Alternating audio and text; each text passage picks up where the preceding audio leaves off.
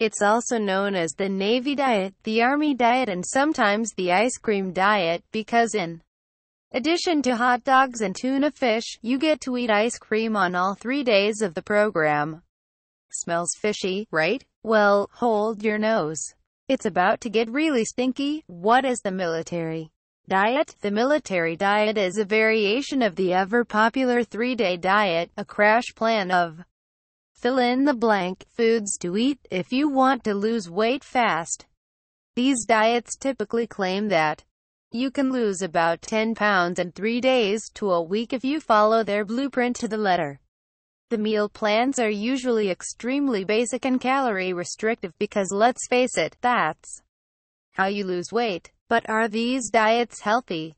Will the weight stay off? With this type of low-calorie, lower-carbohydrate diet, you are losing mostly water and potentially some muscle, said registered dietitian Elaine McGee, author of Tell Me What to Eat If I Have Diabetes. Water weight drops quickly as the body's glycogen stores decline, which happens when you restrict carbs and calories. Weight will come back when you begin to eat normally again. Could it be that the military diet is different? Here's a breakdown of what's prescribed on days 1 to 3 of the military diet, with calories calculated via the U.S. Department of Agriculture's calorie calculating tool, Super Tracker. Breakfast is a cup of caffeinated coffee or tea, 1 slice of toast with 2 tablespoons of peanut butter and half a grapefruit. That's 308 calories. Lunch is another cup of coffee or tea, a bare-bones slice of toast, whole wheat is best, they rightly say, and a half cup of tuna. This meal is tiny, only 139 calories. Dinner is 3 ounces of any meat, that's about the size of a playing card.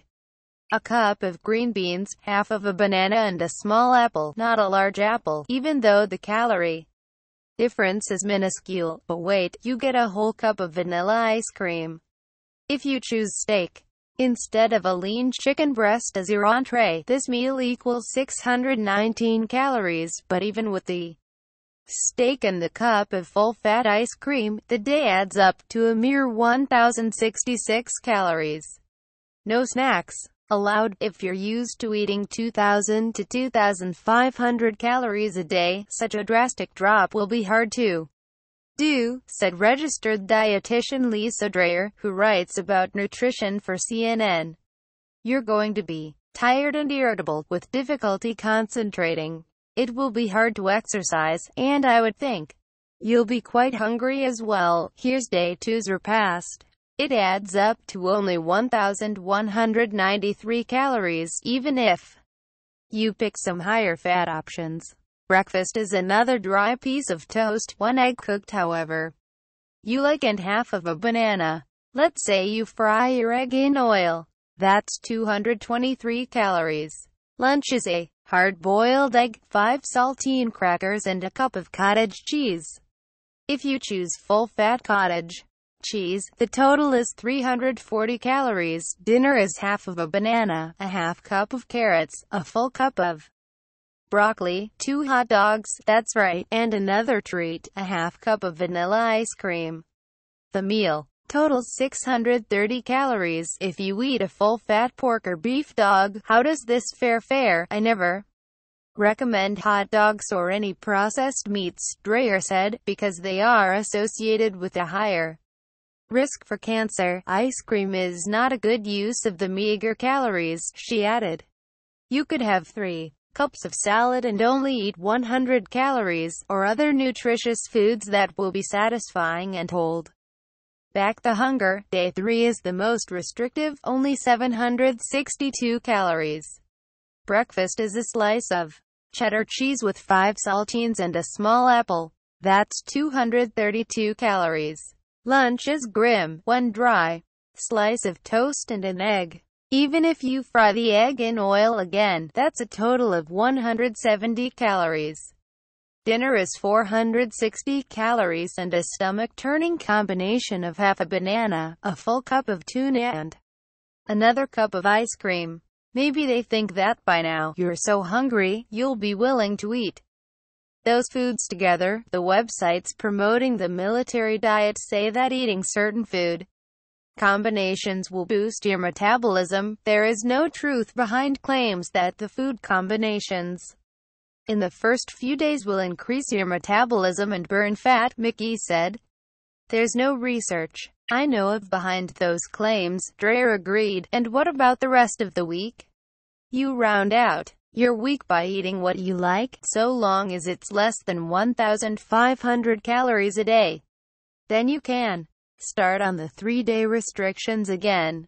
Best of all, no exercise, zero, zip, nada, is said to be needed on this diet. Yet another fad diet that won't lead to healthy or sustainable weight loss, Mickey said with passion, adding that exercise is key to lasting weight loss. She also feels there are potential physical and emotional ramifications to diets that restrict and deprive you to this extent. It can lead to weight cycling, a quick loss and regain of weight that can weaken your immune system, mess with your metabolic rate, and increase the risk of other health problems, such as gallstones and heart trouble, Mickey said. Why is it called the military diet? Why would such a fad diet be associated with the military? According to various articles, bloggers, YouTubers, and message board posts, it was designed by nutritionists in the U.S. military to drop pounds off recruits who otherwise wouldn't measure up. What, in my 30 years working with the military, I've never heard of it, said certified nutrition specialist Patricia Duster, professor at the Uniformed Services University and author of the first U.S. Navy SEAL Nutrition Guide. We did not develop this. We do not use it. It has absolutely no resemblance to the real military diet. Even our rations are healthier and more nutritionally sound, Duster said. It looks like they just took the name military and added it to the diet and capitalized on it. An internet search shows that this very diet, down to the hot dogs and ice cream, is also known as the American Heart Association diet, the Cleveland Clinic diet, the Mayo Clinic diet, the Kaiser diet, and the Birmingham Hospital diet. What do they have to say? The Birmingham Hospital diet did not originate with the University of Alabama at Birmingham, and we do not support or recommend it, University Public Relations Manager Bob Shepard said. This diet has absolutely no connection to UAB Hospital other than the often repeated but false internet rumors. Oh, it is unfortunate our name has been associated with this diet, the Cleveland Clinic said in a statement. We have never endorsed this meal plan, and it does not meet the standards for what we would consider a healthy diet for heart health or overall well-being, and the American Heart Association is not, and never has been, associated with this diet. This didn't come from us, despite the use of the word Kaiser.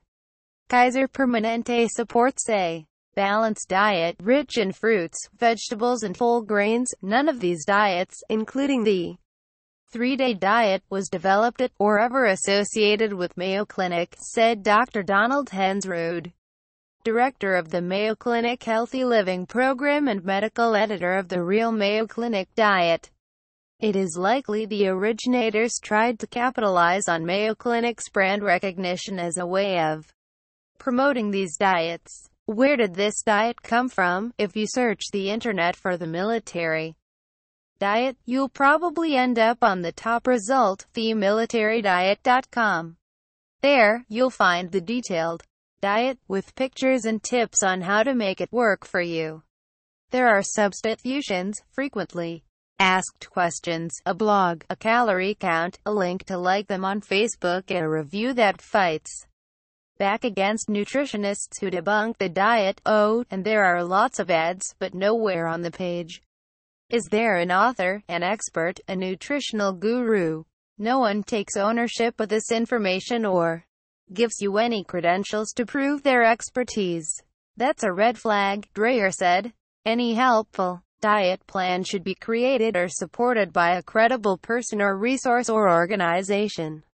If Something is out there without any author or inventor. Anyone can say anything and not know how the body works. Trying to track down the owners of 3 of the most popular military diet sites proved to be a dead end. Emails and calls to listed numbers got no responses. How diet misinformation spreads. Due to our democratic process, we have a wide-open information environment in the U.S., said Brian Southwell, editor of a new book on fake news called Misinformation and Mass Audiences.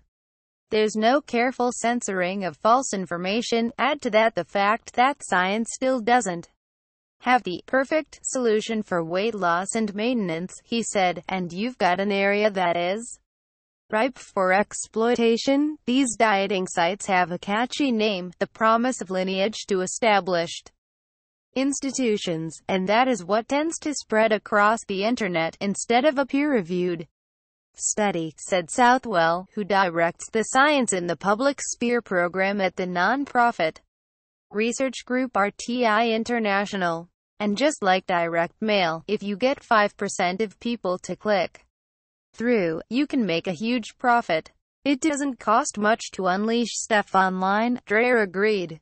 I think a lot of people just want to know the next dieting magic bullet, quick fix, and they just go for these fad things. But why are so many of us fooled in the first place? The failure of some people's BS detectors when they encounter fake information can be explained, Southwell said, by what science now knows about how the brain processes data. Instead of sorting the good from bad as the information arrives, the brain accepts it all, and then in another part of the brain, it's tagged as true or false. It leaves open this window of opportunity, he explained, so people believe just long enough and then get tired, distracted, and what happens?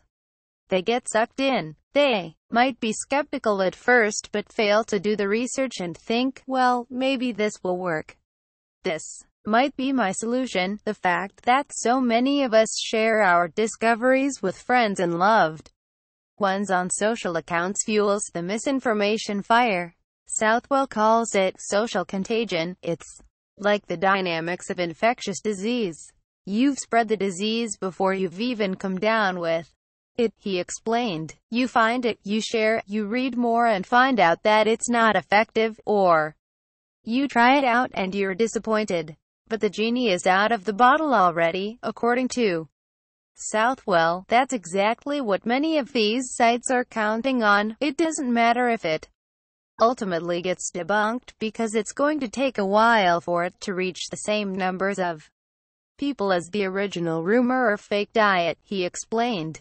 And the debunking is not as sexy as the original diet lure. In the meantime, you might see the spread of unhealthy dieting behavior, and for some people with certain diseases or conditions, that can cause real harm, Southwell said, such as heart disease or diabetes.